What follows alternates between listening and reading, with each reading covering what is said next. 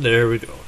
Hey everybody, welcome to the Franky'S Show, and welcome to now as we start the month of August, the second half of the Franky'S Icons of Pop Culture interview series. And we try to get as many big names as we can, but even if they're not alive anymore, I try to find people throughout the internet who are doing either doing like a tribute or doing like some type of a way to keep the old music alive, as we say. Today I'm interviewing. No problem. Yeah, that's good. That's what our band does. We work on keeping the music alive from them. That pretty much hits it on the target. I saw you're doing an interview with Trini Lopez coming up, or did you do that already? I'm actually doing that on Friday, actually. That's exciting. Yeah, it is. That's exciting. That's very neat. And the guy who is speaking right now is Mike Randall, and he's from Arizona. But he does a Buddy Holly tribute and plays with his band called I believe Comeback Buddy. I believe, is that right? Yes, and actually I would like to clarify that, because a lot of people take what we do, they may take it at face value and say that we're a tribute band, and some promoters do that too. If you notice from our website, we don't call ourselves a tribute band because we really do all kinds of music from that time period. Uh-huh. We cover the music of a lot of different artists. I mean, you can check out our list of songs that we do. Oh, sure. But we kind of we do what we do in honor of Buddy Holly. We do it. We kind of have a Buddy Holly attitude about the way we do things. But we cover a lot of that style music from that time. Of course, Elvis and Chuck Berry, Roy Orbison. I can name a lot of different artists. We do Johnny Cash and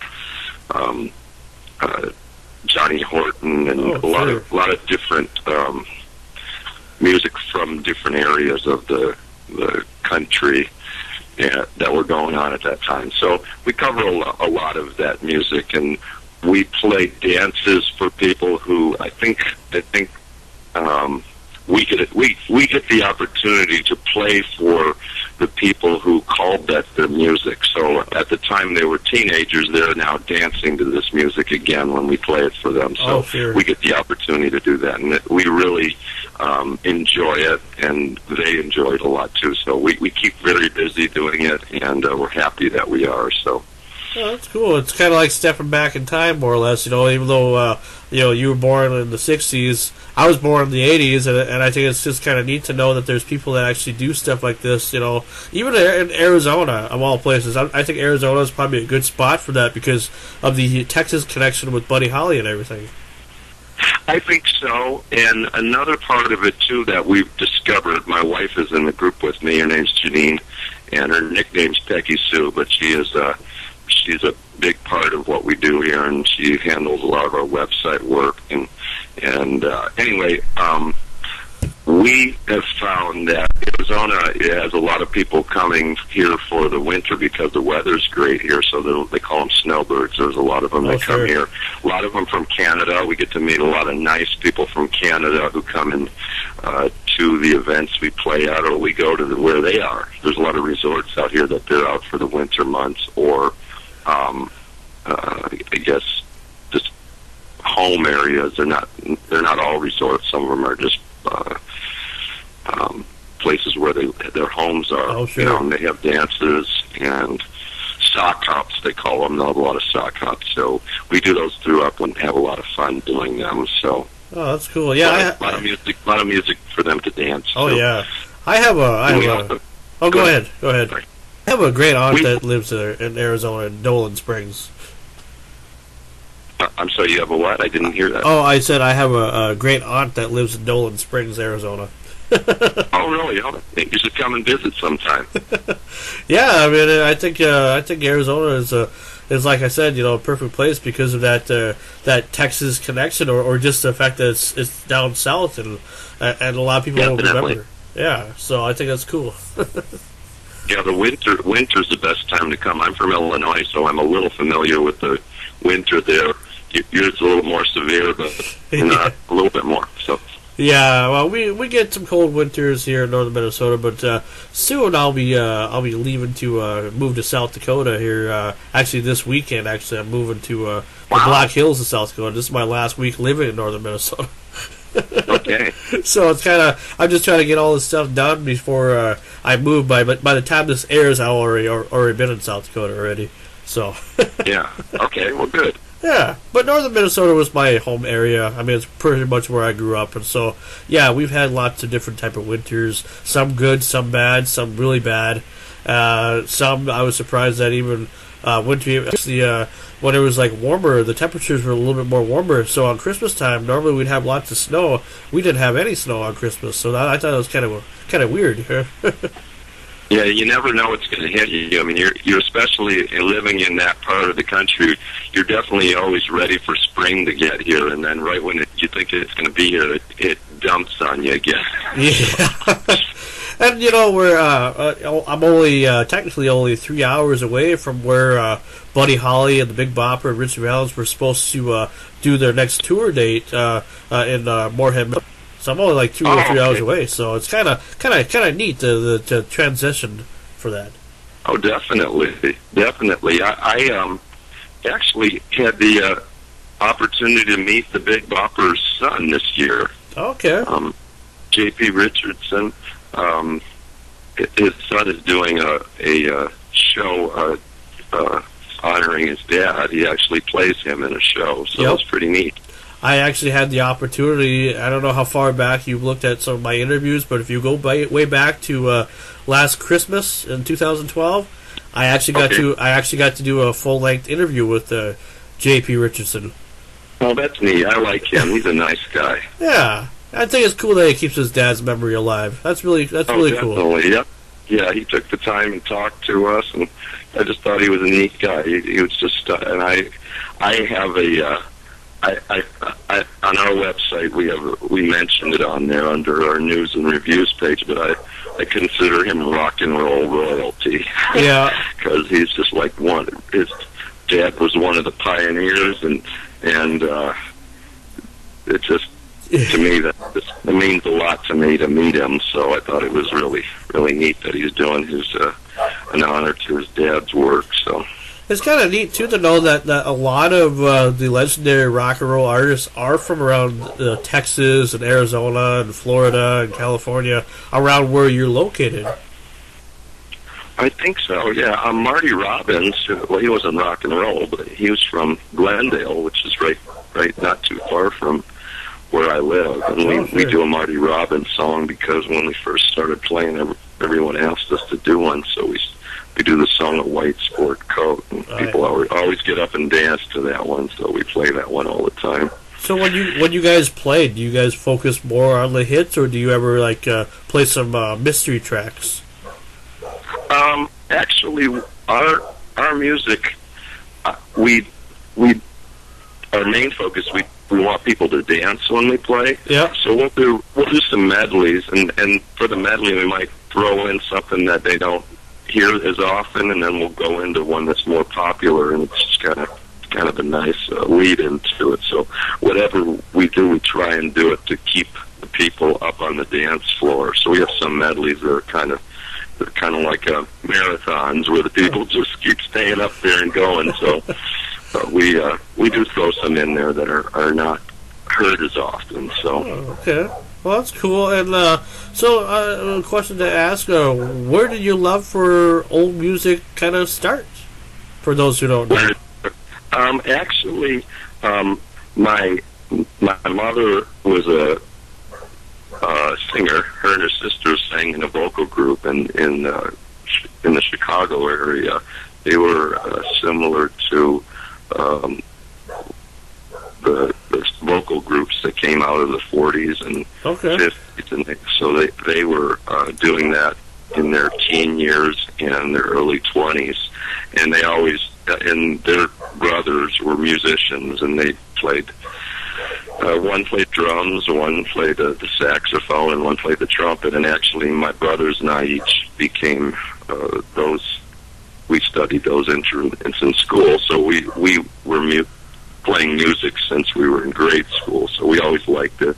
My mom was always supportive of it, and then as teens, my brothers and I started a band in the Midwest. We had a little rock band, and so we did that as teens too, and we started playing guitars then.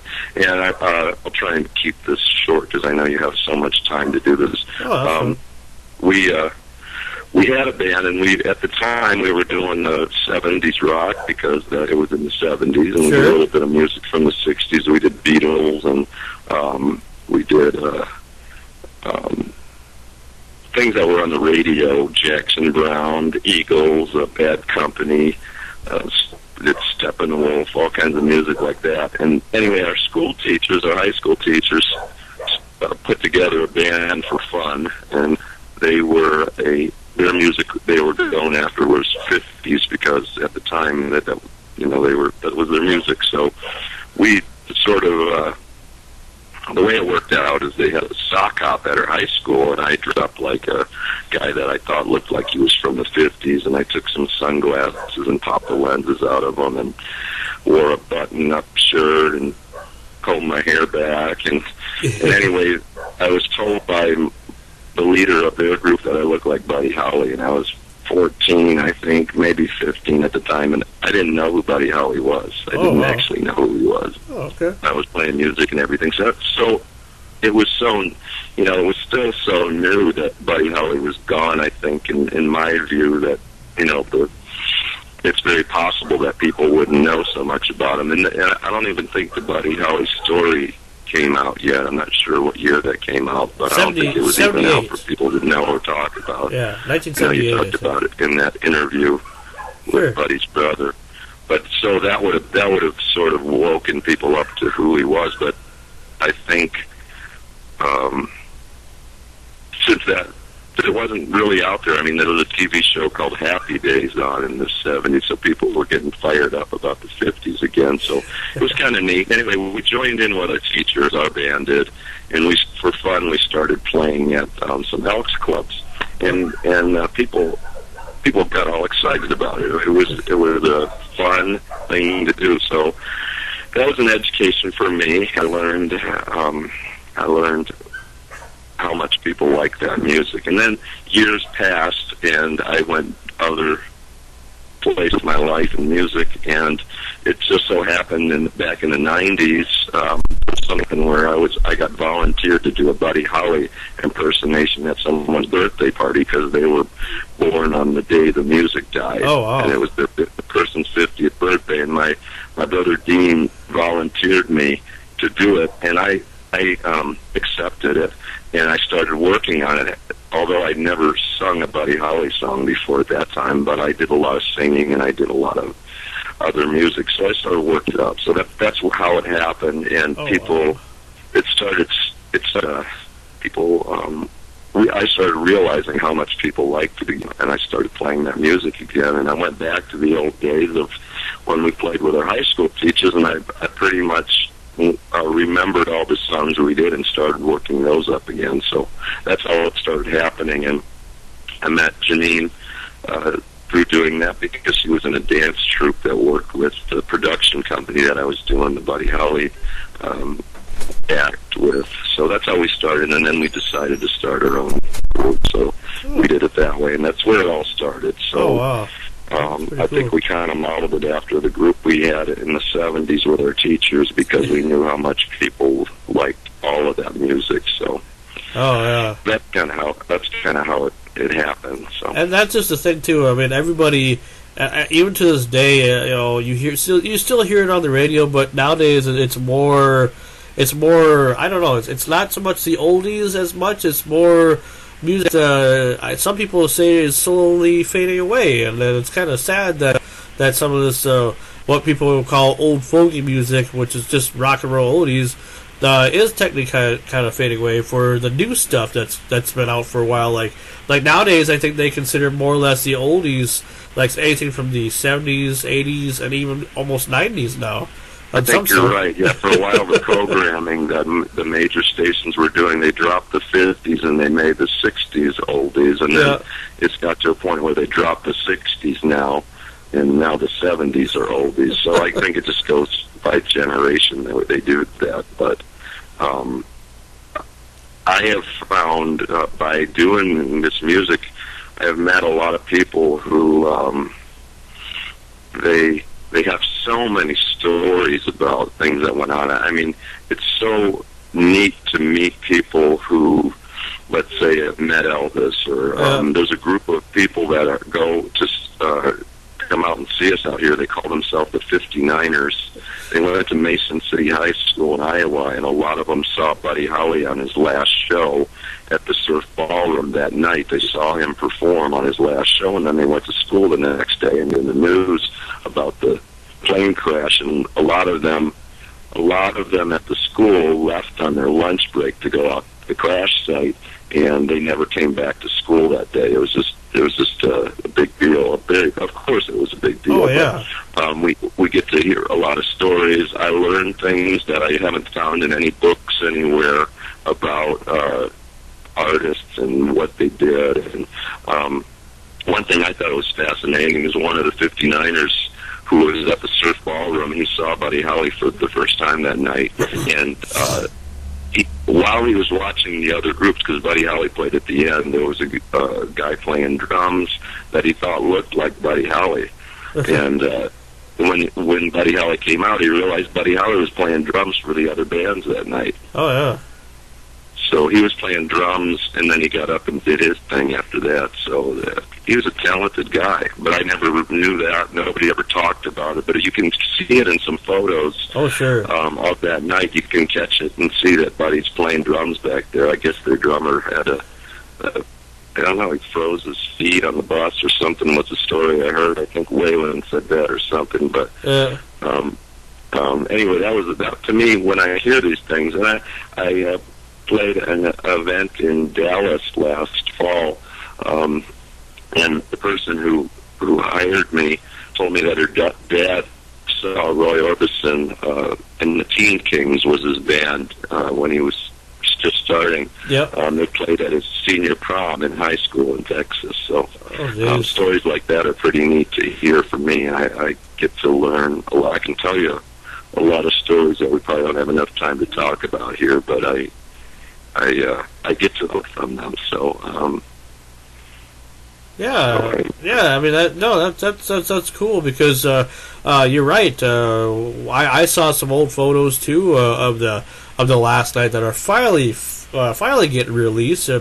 Actually, I think more or less the fact that where I found them from, I think J.P. Richardson's son-in-law has of photos that J.P. must have had in a collection or something that are finally getting released, and it is cool to see all that stuff because you kind of wonder, because back in those days, that stuff wasn't televised or anything like that. I mean, as far as like a concert like that, and right. If it would have been, oh boy, imagine how much bigger that would have been. What was amazing, I thought, too, is at the Surf Ballroom, too, when people went and see these shows, they danced, too. Some of the places you were dancing, you weren't sitting in a chair watching a concert. So they were set up more to do both. You can watch them, or you can dance there. So one of our friends of ours, he's from Texas, and he used to take dates when he was in high school to Elvis when he came into town, and he said his best experiences he had with dates were when he took him to see Elvis. A lot of people were fans of Elvis, so the girls liked him a lot. And so we play Elvis music. Some nights we do more Elvis than anything else, and I'm a big Elvis fan too. So I like Elvis too, but to me, like I told you yesterday, I mean, I'm only 29, so I grew up kind of Buddy Holly music. He got me into watched Buddy Holly stories so many times, watched La Bamba so many times. Elvis was okay in my book, but I truly believe the real pioneer of rock and roll was Buddy Holly. I really believe that, and I'm not just saying this because of the interview. I'm saying that because I've always believed that he is the guy that got rock and roll fun and interesting. It wasn't just Elvis. Yeah. I met another guy that helped me out with certain things. Have you ever heard of Jerry Naylor? I'm not too sure. I don't think I have. Jerry Naylor actually sang with the Crickets after Buddy was gone. Oh, okay. Okay. And he's with them for about 5 years, and he wrote a book called Rockabilly Legends, Legends of Rockabilly Legends. Actually, there's a page on our website dedicated to that book. Yeah. And he's a great great guy, and he answered a lot of questions I had about some things that happened back then, some more current things regarding Yeah. Just anyway, he's a great guy. You can find out about him on Facebook too. His name is Jerry Naylor. So when did I met him? My daughter was going to school up in Oregon, and he came and did a little show at the school, and he was talking about his book, and she bought me the book, and I went up to see her at school, and we contacted him, and we met with him for a little while. And so I think you might want to check him out and see. Yeah. He's actually done some documentaries as well, so he might be someone you might want to I might have to do that. I might have to look him up. I was always kind of wondering when Sonny Curtis took over for the Crickets, because it wasn't the lead singer for the Crickets for a while. Sonny Curtis? I think he's the one. Isn't he the one that sang "I Fought the Law"? What you mean, the Bobby Fuller record? Well, before Bobby Fuller did it, it was written. Probably, I'm not too sure. Well, the Crickets recorded it in '59, I believe. Yeah.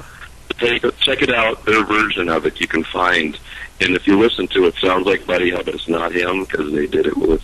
Yeah. I think you might be right about that. I'm sorry, I have to check the facts on it.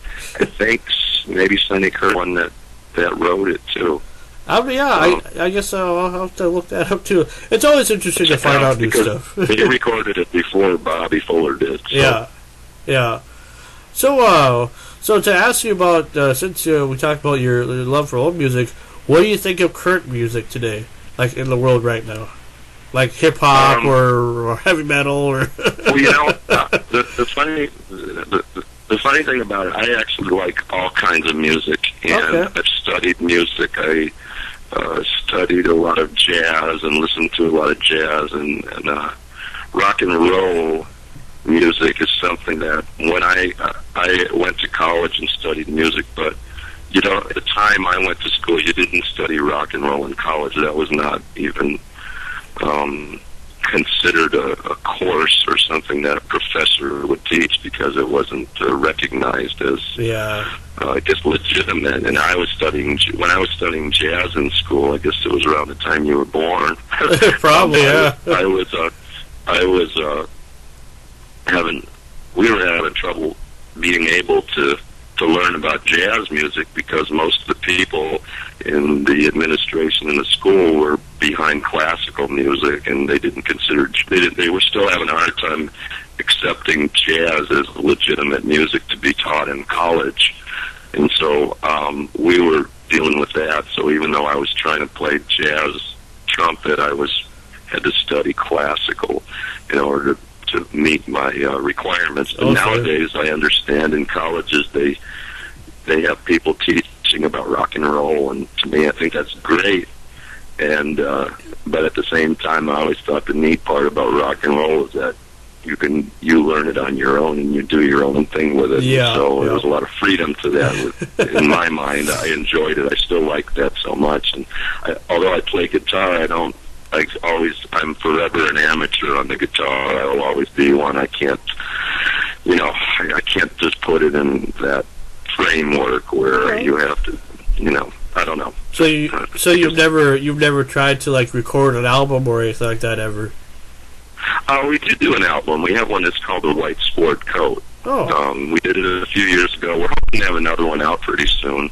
You can actually find it online. We don't have the page published right now, but you can actually purchase it still. But it's called The White Sport Coat. It has different artists. We called it that because we did that in honor of Marty Robbins, because Marty Robbins, of course, was from Glendale and was recorded in Glendale. And it's got a couple of Buddy's songs on it. It's got some other artists as well on there, so people can buy it. Yes, they can. We're hoping to come out with another one soon. So, with some more music. One of these days, I think we'll have another one for you.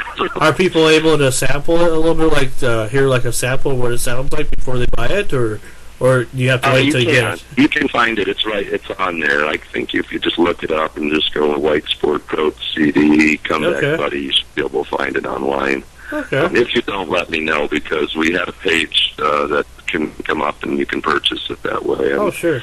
Yeah. Yeah. We just currently don't have it published. We're kind of working on some new projects. So. Oh, okay. But as I said, we get to meet a lot of people in association to those artists, and we find it really rewarding. Am I running out of time or anything? No, you're fine. We got plenty of time. We were playing for a sock hop in Hollister, California, up north, and we were doing. It was a benefit. It was at an Elks Club, and we were setting up. And a gentleman came up to us while we were setting up and said, "My wife is Richie Valens' sister. Would you like to meet her?" Oh, wow! and we met her, and that was amazing. It was her name's Connie Lemos. Yep. And we actually have a photo of her on our website. If you go to the page that shows our song list, yep, she's at the bottom of it, and I think that was about 5 years ago that we met her. Oh, wow. But she's a neat lady, and we're glad that we met her. And we do a couple Richie Valens songs as well. We do La Bamba and we play Donna. And yeah, that was one interesting story. There's a gentleman that lives out here in Arizona. I haven't met him. I just talked to him over the phone, and I'm telling you based on our conversation. His name's Jared Howe. He's from Minnesota. So you might like to be interested in this. he does a solo act out here. He plays at some restaurants, and someone told me about him that he met Buddy Holly and he had experience with meeting him. So I called him to talk to him on the phone, particularly because we were. I want to mention the guys that did the documentary real quick too. Josh Fathom and Brian Ryder are the guys that did the Comeback Buddy documentary, and they actually were really great at the way they did it. And because we were making the documentary, I wanted to meet this gentleman named Jared Howe as a possible person to talk to, but we ended up not doing it. But anyway, he played in a band called The Sentiments when he was 16 years old, and they played at the Surf Ballroom the day that Buddy Holly performed. They played in the afternoon, and I guess maybe they didn't get paid. I don't think they did. But they went down to play there, and he got to meet Buddy Holly backstage that night before the show, and he got to play Buddy Holly's guitar backstage for about 20 minutes. And he told a story about when Buddy was playing that night at the Surf Ballroom. He dropped his pick, and it fell down on the floor of the Surf Ballroom, and Jared was there to pick the pick up, and he handed it back to Buddy, and he stuck it in the pick guard of his guitar. And so the next day when the plane crash happened, Jared and his brother went to the site, and apparently they got a couple of pieces from the plane crash, and years later Jared went down and presented it to Buddy's brother, and when he did it, they allowed him to play Buddy's guitar again. That was, I guess, at the Buddy Holly Center. Okay, sure. And when they took the guitar out, the pick was in the pick guard, the way Buddy put it in there. So I thought that was an interesting story. Oh, yeah. Yeah, we were talking about, before we started this interview, that you were pretty impressed by the fact that I was able to do an interview with Buddy Holly's older brother, Larry Holly.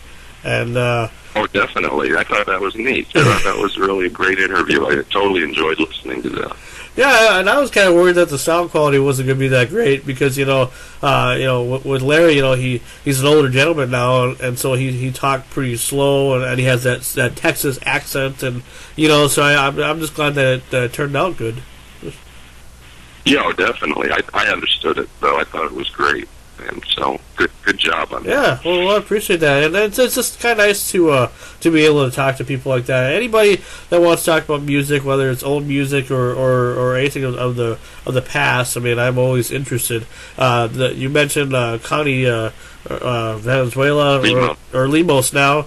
Yeah. That's the only person I have not interviewed yet, as far as my whole attempt to interview the people from the Buddy Holly, the life of Buddy Holly, and Big Richie Valens. I haven't heard the Richie Valens story yet. That's the only one that's left, as far as I go.